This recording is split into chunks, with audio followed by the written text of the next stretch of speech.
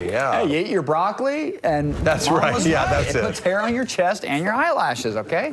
All right, Farmington Canyon. How about this for the credit? Ryan Anderson. Wow, beautiful shot here. Last night, we did have a little bit of smoke out there towards Tooele Valley, simply because we got another little fire. But this is actually Antelope Island here. But some of the smoke snuck north, and he captured it. Beautiful little sunset there. Hey, some of the rain totals were impressive in eastern Utah over the weekend, but this was yesterday alone, and a lot of it, again, was eastern Utah. Dutch John up in the northeast corner of our state towards Manila, 4,400ths, 3,200ths for Castle Valley, there east of Moab, Green River, Monticello, South Moab, Vernal and LaSalle picking up over 1/10 of an inch of rain. So a welcome sight there in eastern Utah. That front is now out into Colorado and Wyoming.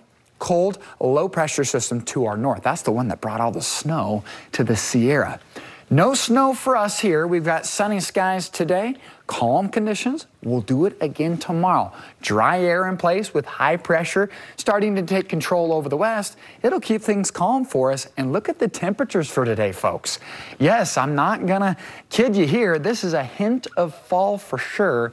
94 in St. George, 90 in Moab, 80 in Beaver, 70s for the high mountain valleys, including Monticello.